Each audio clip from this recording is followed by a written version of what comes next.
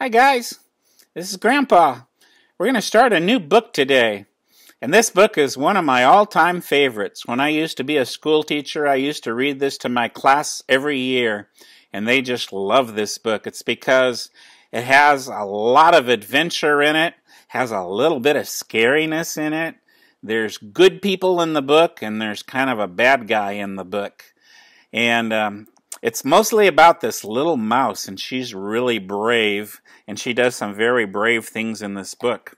The book is called Poppy, and I know that you all have a copy of it. This is the title of the book, P-O-P-P-Y. That says Poppy. Down here it says A-V-I, and that spells Avy, and Avy is the person who wrote this book. Usually when somebody asks you your name, you and I give them your full name. If I were to ask Clara, what's your name? You'd say, my name is Clara Gunther. If I said, Walter, what's your name? You'd say, my name is Walter Gunther. If I said, Gwen, what is your name? You'd say, my name is Gwen Carnell. If I said, Mariel, what's your name? You'd say, my name is Mariel Carter. Tobias would say, my name is Tobias Carter. But this person, they're only giving one word for their name, an Avy, and that's because sometimes when you write a book, people don't want to use their real name, their first name and last name, but they use a made-up name or maybe a nickname that somebody gave them in life. And this author is a man, and he has a real name, but whenever he writes a book, he uses what we call a pen name, a made-up name. And in this case, Avy happens to be the nickname that they used to call him when he was a little kid. They called him Avy. My mom was like that. My mom, her real name was Arvella, but everybody called her Tootsie.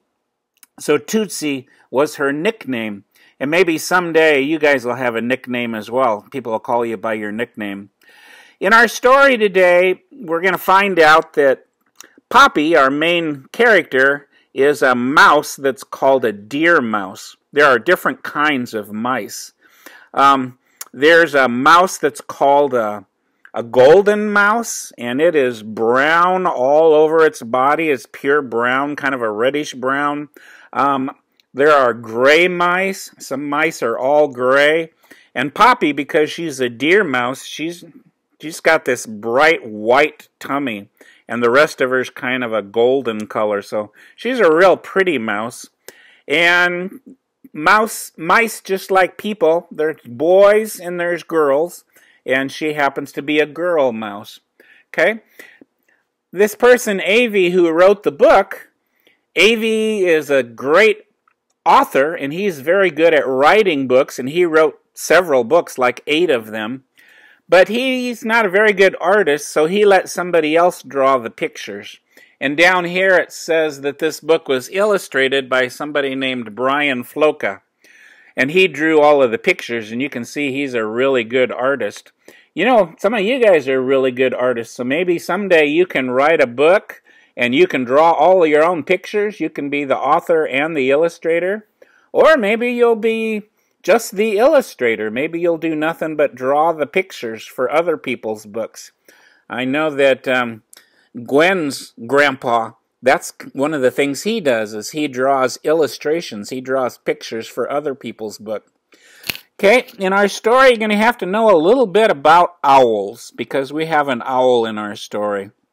Grandma and Grandpa have owls in our backyard, and they kind of go, cook, cook, cook, cook, cook, cook, cook, cook, cook, cook, cook, cook.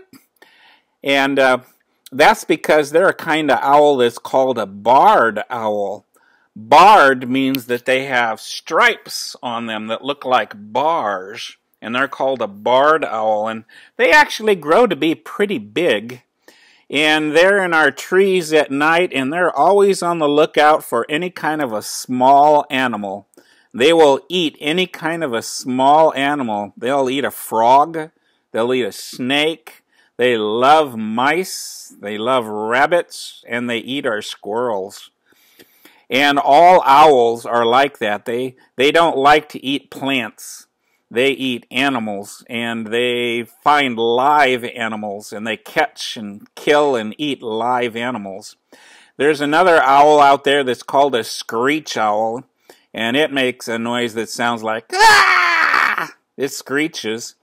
And then there's this big owl. It's the biggest of all of the owls, and it's called a great horned owl. And it is so big that it will eat not only frogs and snakes and mice, but it can eat anything as big as it can kill and eat a raccoon or a skunk. Or we're even kind of afraid when we go for a walk because it would even eat something as big as Trillion, catch him and eat him.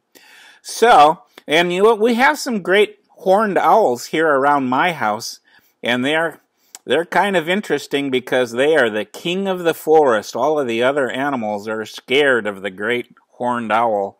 It's called a great horned owl because on its head it has something that looks like horns, but they're just made out of feathers. So they have feathers up here, but it makes it look like they have horns. And you know, if you've ever seen a picture of somebody drawing a picture of the devil often has pictures of horns. He has horns. And we think of the devil as being evil and mean. And this great horned owl, because it has horns, it's kind of like the devil. Looks mean and evil. So we're going to see that. I've got to know a little bit about owls. Another thing about owls, you and I have eyes, but we can move our eyes. Our eyes move. Without moving my head, I can move my eyes up. I can move my eyes down. I can move my eyes from side to side. So I can see a lot of things, and I don't have to move my head. I can move my eyes. Owls aren't that way. Owls have eyes that do not move. They can't move their eyes. So if they want to see from side to side, they have to turn their whole head from side to side. If they want to see something up or down, they have to move their entire head up or down. And interestingly enough, they can turn their head all the way around completely backwards so they can see something back behind them. I don't know about you, but my head does not turn completely backwards. Owls have really, really, really good eyes. Their eyes are much, much better than you and I's. In fact, they can sit out in the trees at night when it's almost pitch black, but they can still see everything. They can see in the dark. I can't see in the dark with my eyes, can you? Nope. And they can sit in the top of a tree and they can see something far away. I can't see things very far away. They can see a little animal like a mouse from very far away in the dark. So they have really good eyes. Much, much better than you and I's eyes. Another thing about an owl is that they have claws, and their claws are really sharp. Our book talks about them as having claws that are as sharp as needles. You can see on the front picture that Poppy is holding a needle, like you and I would use to sew. You put thread on it and you could sew with this needle. Well, when you're little Poppy, when you're a mouse, you could use a needle for a weapon, kind of like a spear or a sword. Well, Okax, our owl in our story, he has talons that are like needles. And when he catches an animal, he pokes his needle claws into them. They call them talons. And just his claws and grabbing something in his claws will kill the animal because of his sharp claws. So, ooh, owls could be kind of scary thing if you're a little animal and they were chasing you and trying to eat you. The other thing about owls that's interesting that makes them different from all of the other birds, all of the other birds have feathers that when they fly, their feathers make a sound. If you've ever been close to a bird and it flies, you can actually hear the feathers moving. They kind of go whoosh. And if you were a mouse and you had good ears, you could hear all of the birds flying in the air because they make a whoosh whoosh sound with their feathers. But an owl has feathers that are called fluted feathers. Means that the inside of their feathers are hollow, and so when they fly, they don't make a whoosh whoosh sound. In fact, they don't make any sound. They can fly and no other animal can hear them. They're completely silent when they fly. So if you're a little animal, that's kind of a scary thing because an owl can sneak up on you in the air and you don't even hear it. You don't know it's there.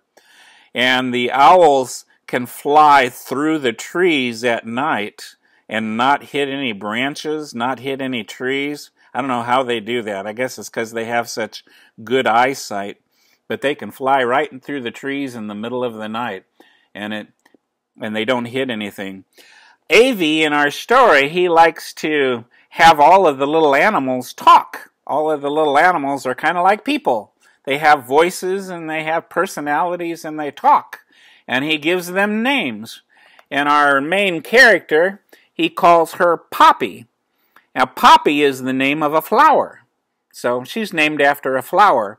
We have another mouse in our story, and his name is Ragweed. Ragweed is not a flower, it's a weed. So he names his little animals after plants, flowers, and we're going to talk about some of the names of some of the things. We're going to talk about this great horned owl, and his name is Okax. And he likes to live in a big hollow tree because owls are only out at night. They're what we call nocturnal. He comes out and is awake during the night, and his eyes are so good that he can look around and see animals at night.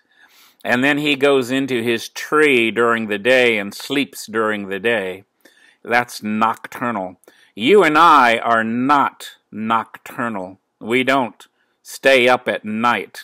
We like to be awake during the day, and we go to sleep at night. But there are several animals that are nocturnal. They're only out there at night, not during the day. And mice are kind of nocturnal. They can go outside at night, and they're okay in the night as well.